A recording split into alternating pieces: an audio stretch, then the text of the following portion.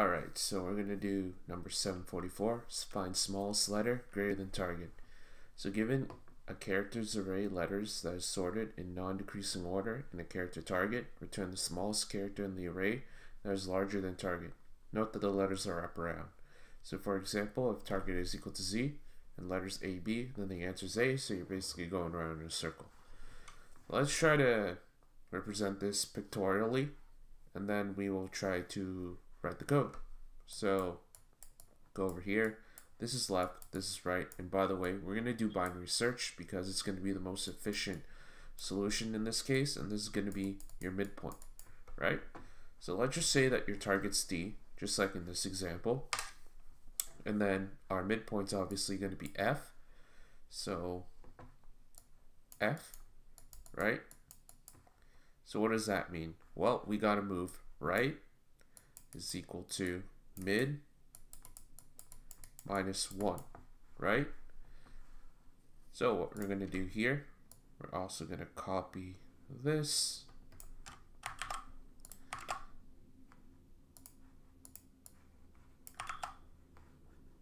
That didn't work, so whatever. We're just going to write it again.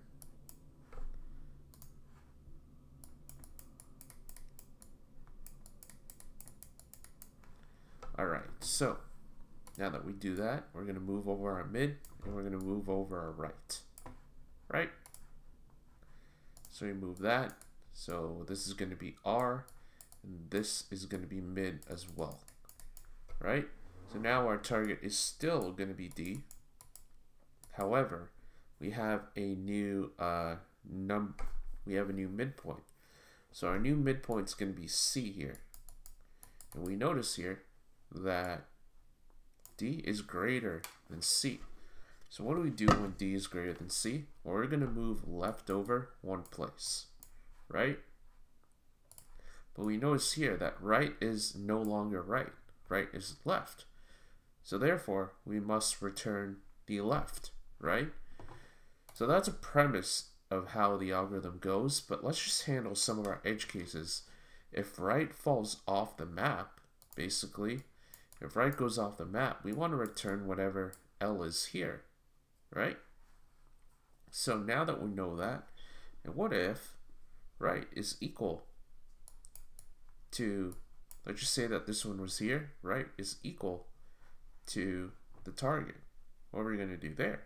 Well, we're still going to move left over 1, right? So this is actually going to be, so basically our conditions are for here, target is less than letters nums, right? And then we have the same thing here where target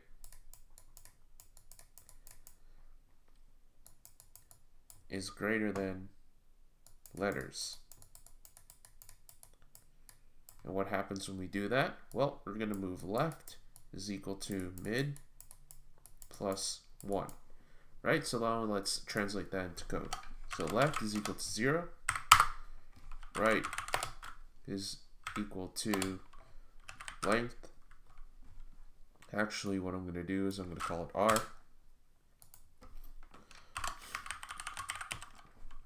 Letters minus 1. So while left is greater than or less than or equal to right, what we're going to do is we're going to set midpoint to equal our left plus right divided by 2 if target, so we're going to do the first condition here, so if target is less than letters nums, what we're going to do is we're going to set R to equal to mid minus 1, else left is equal to mid plus 1.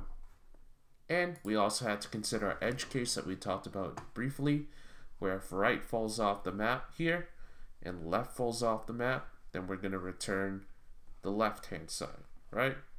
So if target is less than letters left or target is greater than or equal to right, because right is like the letters minus 1, right? And we're going to put letters here.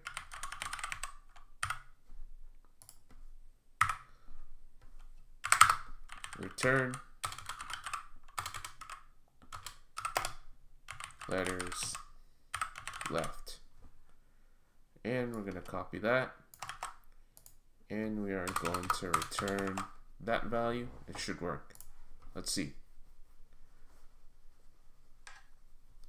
Left is not defined. Made a little mistake there.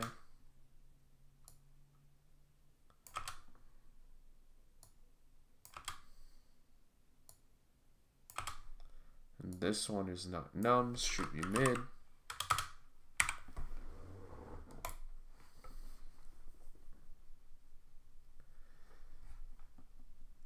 Put a capital there. L plus R. And let's run our test cases here, see if it works. It does work. Submit.